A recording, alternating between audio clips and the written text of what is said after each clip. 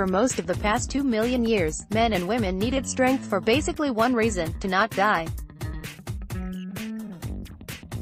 But as horse, machine and computer power slowly replaced manpower, the meaning of strength began to evolve.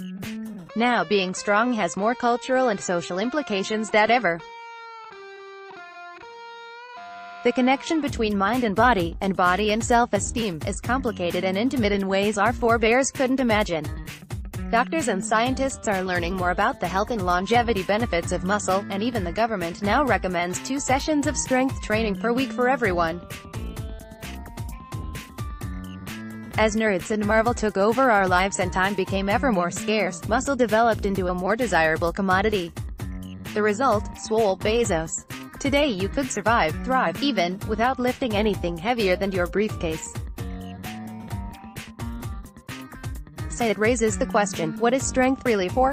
There are many answers, and these researchers, powerlifters, soldiers and everyday guys doing extraordinary things have some of them.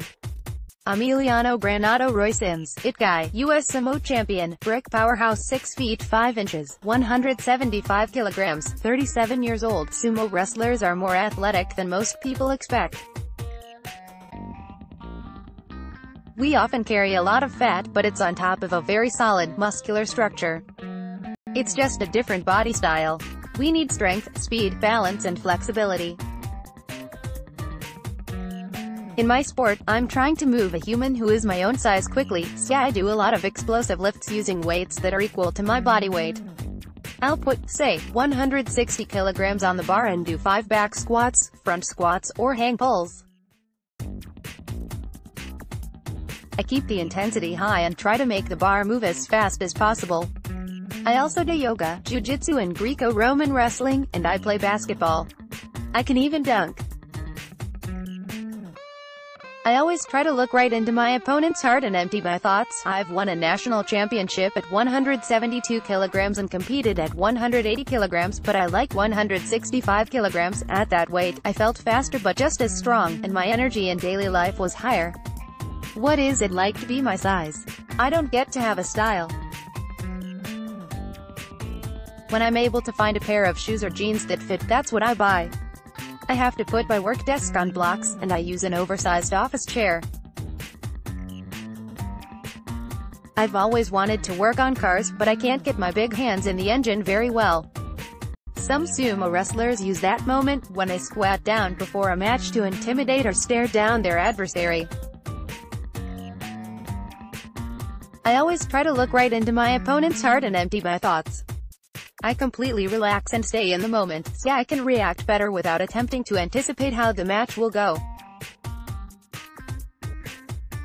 Sometimes, we start and have a big clash, while other times, I'm able to move my opponent like butter. I'm never trying to hurt anyone. I'm just trying to manipulate their body with force. Jen Squires, John Nagy, prison officer, press-up king, 5 feet 6 inches, 70 kilograms, 101 years old. I just love exercise, says chirpy centenarian John Nagy. I've always been active and involved in sports, and I love the social aspect of training. Nagy is part of a crew of about 30 mature swolesters, all of whom are over the age of 70. Every day, they train at the Physical Activity Centre of Excellence, PACE, gym at Ontario's McMaster University, providing the oomph in an ongoing research project on strength and longevity. The data shows that being strong is a significant mediator in your long-term health, says Dr. Stuart Phillips, director of PACE and professor of kinesiology. Muscle protects against cancer, enhances the survival chances of people with cancer and reduces the risk of mortality in those with hypertension, diabetes and metabolic syndrome. A new study revealed that if you can do 40 or more press-ups in a row, you're 96% less likely to have heart problems over the next decade than someone who can't manage 10. Phillips expects government guidelines on strength training to be beefed up within 5 years. He believes that instead of suggesting 2 strength sessions per week, the U.S. Department of Health will recommend 3 to 5. Strength really is a buffer to mortality, he says. More importantly, it extends your health span, so you can maintain a higher quality of life for longer. From around the age of 40, most people begin to lose muscle mass. It's imperceptible at first but accelerates to about 1 kilogram every 2 years by the time you reach 50. As you might expect, it is far easier to mitigate the decline by training more when you're younger than it is to attempt to rebound when your muscle has started to waste away. Nagy is living proof of that. He has trained regularly for the past 70 years and is around the same weight he has always been. Standing cable presses and press-ups are his favorite exercises. He performs them in workouts that last 90 minutes but include plenty of recovery time spent joking with his squad. Nagy took a tumble 2 years ago, breaking his arm and losing a few teeth. Being strong helped me to recover better, he says. I can still walk as well as I can because I train. Simple as that. Bolden Photography. Rhett Bolden, U.S. Border Patrol officer, cancer survivor, 5 feet 8 inches, 91 kilograms, 39 years old. 5 days after a tumor the size of a golf ball was removed from his backside, Rhett Bolden took that backside into the gym.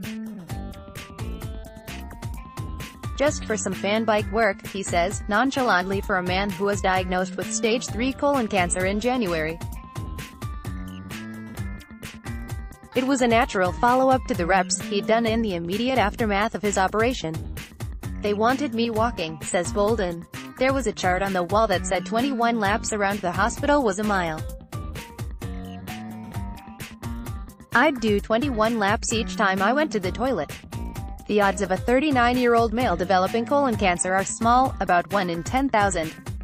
Bolden was unlucky, but how you live before, during and after a cancer diagnosis influences how you'll cope. You have a 50% chance of developing cancer in your life. Will training alter that figure? Doctors can't say for certain, but it can help you survive it. Patients with low muscle mass lived half as long and were 150% more likely to experience chemotherapy side effects, according to The Lancet. Another study found post-cancer patients who did high-intensity weight training had better physical function and a higher quality of life. 2 years before his diagnosis, Bolden was 18 kilograms overweight. I was ashamed to go out with my family, he says. So, he set himself fitness goals, rowing 2 kilometers in under 7 minutes, deadlifting double his body weight, completing 15 strict pull-ups. Spending 5 hours in the gym each week for a year, he took a minute off his 2 kilometers row and added 36 kilograms to his deadlift for a 185 kilograms max. Because of what I've done, I believe myself when I say I'll beat cancer, says Bolden. Emiliano Granado. Miles Taylor, photographer, strongman, Instagram star, 5 feet 8 inches, 45 kilograms, 24 years old. Nikolai Myers, a strongman champion. I wasn't sure if Miles Taylor's shaky, slender body could handle the 14 kilograms medicine ball, but he asked him to try to lift it anyway. Taylor, a young photographer from Maryland, quaked, flailed and shuddered as he bent over the ball, attempting to encircle it with his hands and bring it up to his chest. Attempt 1, fail. Attempt 2, fail. 3, 4 and 5, fail, fail, fail. Taylor has cerebral palsy, a condition that makes your muscles a mess. They can become too loose or too tight, they spasm and lack coordination.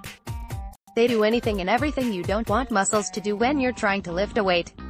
At its least severe, cerebral palsy affects one limb. At its worst, you live in paralysis, and can barely communicate. Taylor is somewhere in the middle. He can walk and talk but imperfectly, and he had to go through extensive childhood therapy to do so. Learning to lift was like figuring out a puzzle.